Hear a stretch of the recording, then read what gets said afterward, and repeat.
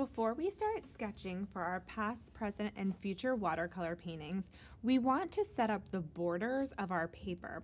So you can see I already set up two, and I'm going to do my last one here. We're trying to create a Polaroid effect, so we're creating a border that's equal on three sides but bigger on the bottom. So that way our drawing and painting is a square on our rectangle paper. So here's what we need to do. With a ruler and a pencil, we're going to go ahead and measure 1/4 of an inch from the side, top, and side. And what's really important with these small measurements is that we measure twice.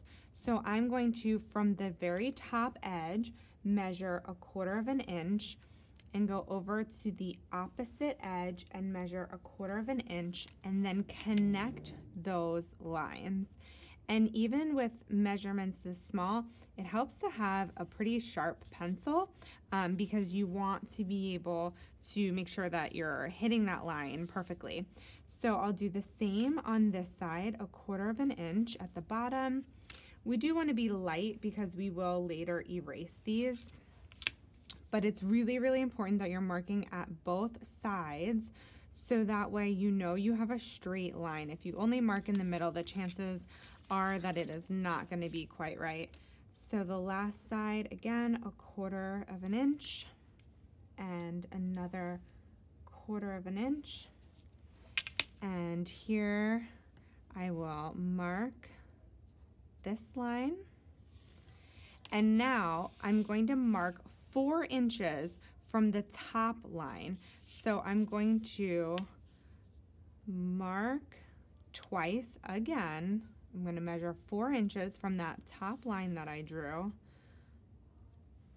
4 inches. And this way I have a 4 by 4 inch square that I'm going to be doing my drawing inside of. So now that I have all 3, I'm going to go ahead and carefully tape these down on this extra cardboard. You could do 3 individual pieces of cardboard, or you could tape them down on 1 piece of cardboard. It is totally up to you, but it's important that we have nice crisp borders. So I'm going to go ahead and do my very, very best to line my tape up with my pencil. I'm going to lightly tap it, and then I'm going to make sure that that is really, really smooth because we want it to be like watertight. We don't want the water to bleed. We want crisp borders. So you're going to do that on all sides, making sure you line it up as best you can. If you happen to have painter's tape, you could totally use blue or green painter's tape, but masking tape is also good. I'll do this side, and then once I have one, I'm going to go ahead and do my second and third, and then I will be ready to sketch. It's important that I do this first so I'm not sketching outside of my area that I'll have to later erase.